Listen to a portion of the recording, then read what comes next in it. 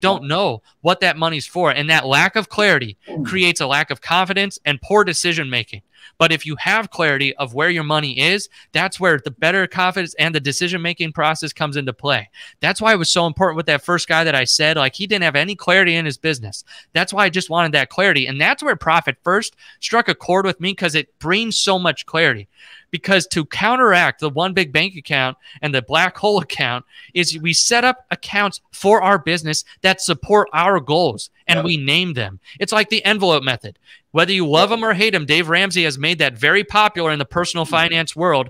But it's a good principle. You know why? Because you tell your dollars where to go. You give every dollar a name, and that's the same thing in your business. We should be giving our dollars a name and telling it where to go instead of the money game controlling us. We need to know how to play it. And one of the best ways you could do to just start on this road is set up 3 new bank accounts. Set up 3 new bank accounts. I call them the golden trio. Because and when I tell this story, like, and present this, I like, most people can see me, so I'm not sure if this will air just on audio or if I have some videos. It's combination. Okay, good. Because if you see me, I do look like the numbers guy. Like, I understand that. Like, I'm definitely the nerdy guy, and I love Star Wars, Harry Potter, that type of stuff. And like, that's where all those main big epic movies have 3 main heroes, right? Luke, Han, Leia, Harry, Ron, Hermione. The golden trio is making sure good wins in the end. Well, your business is your epic saga.